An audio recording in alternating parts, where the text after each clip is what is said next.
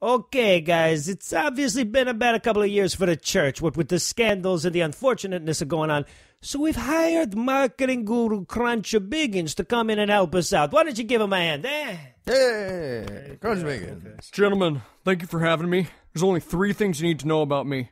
I've never buttoned my top button. I have 4 ex-wives and an ex-daughter, and I can bench 435 pounds. He's a super fat. I think that last thing was a lie. Now, gentlemen, I have a simple question. What is it that you do? What do you sell here? Oh, yeah, well, we save souls, we deliver the Holy Sacrament, we spread the word of Christ's love. Oh, yeah? Padre, can I shoot straight with you? That's hack and crack on a bologna stack, all right?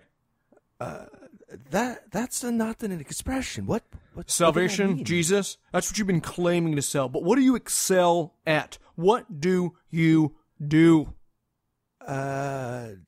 Charity stuff? A missionary work? Let me ask you a question. What's your name? Paolo. Paolo. Do I look like peanut butter to you? What? Do I look like peanut butter to you? No? So how about you spare me the spread? That makes no sense. Paolo, look at my giant teeth. What do you do, Paolo? What do you do? Rape kids? You're damn right you do, Paolo. You feel my giant, crazy, wet hand on the back of your head right now?